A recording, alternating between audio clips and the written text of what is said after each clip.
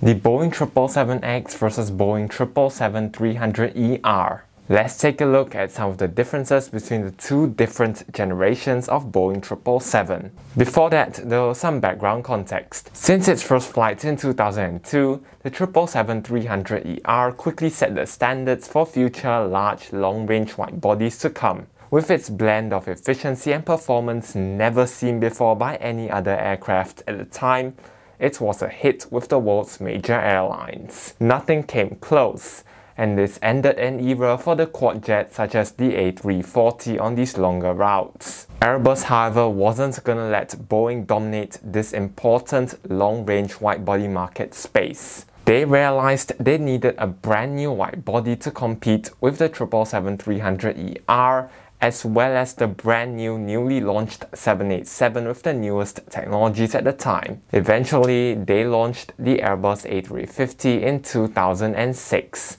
It matched the 787's efficiency, but the 777's performance. The A350-1000 could carry the same number of passengers and fly further than the 777-300ER, all while burning around 25% less fuel thanks to new technology. Needless to say, unless Boeing did something, they were gonna lose the 777-300ER market space to Airbus. Boeing therefore worked hard with 777 customers and decided to build upon the 777's legacy and upgrade it with the same new technologies developed for the 787. During the 2013 Dubai Air Show, Boeing finally revealed their counterattack, the new large Boeing 777X. It went head-to-head with the larger A350-1000 but with more seats.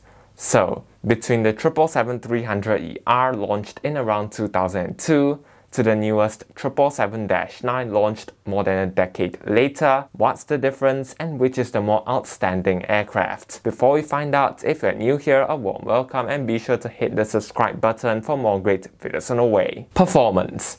The new 777X has the same 351-ton takeoff weight as its predecessor. However, since it burns less fuel, this means it can fly further or carry more passengers. The larger Dash 9 is stretched by 2.87 meters over the Dash 300ER and can carry around up to 40 more seats. The 777-300ER set the standard for performance, carrying 396 passengers to class over 7,370 nautical miles. The equivalent 777-9 now carries 426 to class and flies up to 7,285 nautical miles.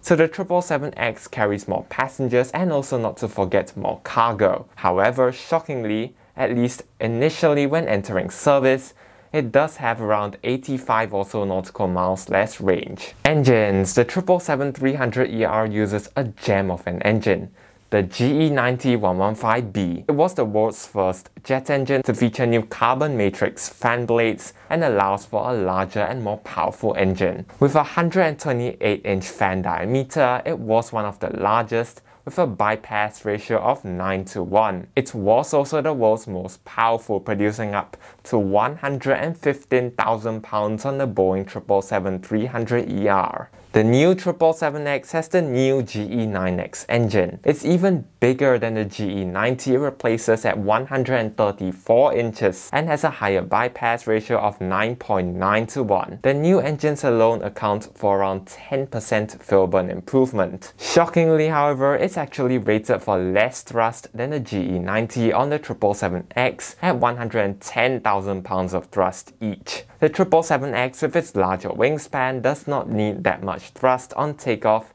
and reducing the thrust also reduces maintenance costs and reduces wear on the engine.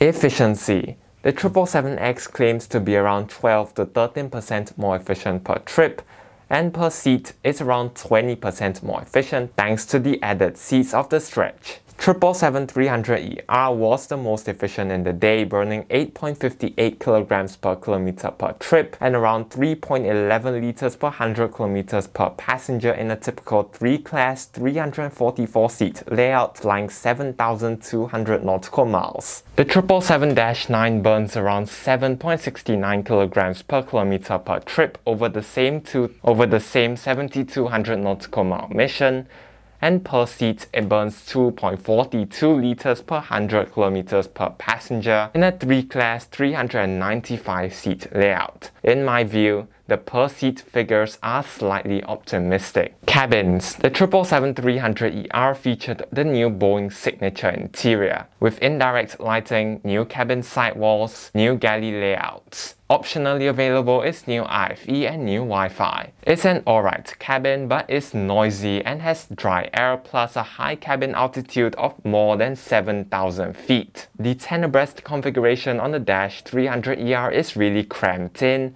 meaning 16.9-inch wide economy class seats, not particularly comfortable. The new 777X features the next generation of Boeing Sky interior inspired from the 787. It has cathedral ceilings, projection mood lighting, plus a much quieter cabin with lower cabin altitude of 6,000 feet and more moist air. Despite having the same aluminum alloy fuselage, it does have larger windows which now dim at the touch of a button optionally. New IFE, Wi-Fi and mood lighting is also standard included in the list price. The new 777X also has better sound insulation materials which allows for thinner cabin sidewalls, freeing up 5 inches more space up to 235 inches of cabin width now on the 777X. This means 17.2-inch wide economy class seats 10 abreast. Not to be confused with what Boeing is marketing. They are marketing 18-inch wide seat bases,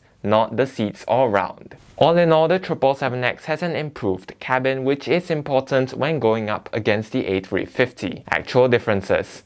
Both have the same takeoff weight, same landing gears, and both have the similar pilot type ratings which allow airlines to operate both seamlessly. The similar type rating allows pilots to transition between both models seamlessly and reduces the pilot transition cost and time associated. The main differences include a 2.87 meter fuselage stretch, the new cabin, but the big change is the new engine, new nacelle, new pylon, and of course the brand new wing, up to 71 meters wide now on the 777X, with 3.5 meter folding wingtips at each end of the wing, allowing the new 777X to fit into the same airport gates as today's 777. The wings contribute to around 7% fuel burn improvement and the engines around 10%.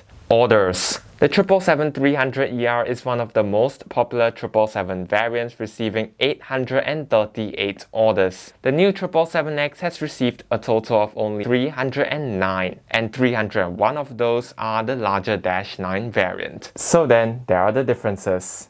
In my view, the 777X is a solid upgrade over the Dash 300ER, and certainly builds upon the legacy of the 777. It's also the largest twin ever to fly. But in my view, it's less groundbreaking than the 777-300ER was when it was launched back in the day. The 777-300ER brought new levels of efficiency and performance to twin-engine long-range aircraft, and it moved the game on towards twin-engine aircraft flying longer distances and replacing quad jets on longer routes. To compete with the A350, Boeing was forced to stretch the 777 and add more seats, or to lower the seat mile cost and make the 777X competitive. However, the market has moved away from large 400-seater aircraft like the 777X and are quickly favoring smaller 300-seater wide bodies with the same long range. Aircraft like Boeing's own 787-9 and Airbus's A350-900 are way more popular nowadays. Therefore, the 777-9 moved out of the sweet spot the 777-300ER was and is really too big in today's market. The 777X also brings little new value other than the additional seats not needed in today's market conditions, and is badly delayed with the entry into service pushed back by 4 years. The 777-300ER in my view is still the best 777, especially at the time, with its sweet blend of performance and efficiency that set the standard for future long-range large wide bodies to come. It changed the way we fly long haul with new levels of performance and efficiency in the twin engine category. Thanks for tuning in, and till we meet next time, one team, one aviation, one sky ahead.